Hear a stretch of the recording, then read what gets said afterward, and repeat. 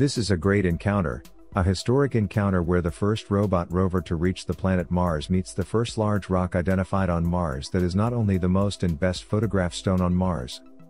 This rock was the first on Mars to be found to be made of basalt, which suggests previous volcanic activity in the region, since basalt is an igneous rock, meaning from fire.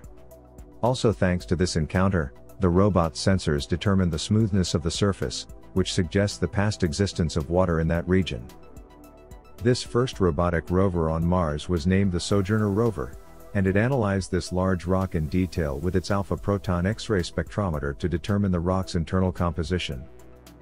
From landing to the last data transmission on September 27, 1997, the Mars Pathfinder mission returned 2.3 billion bits of information to planet Earth, including more than 16,500 images from the lander and 550 images from the rover, as well as more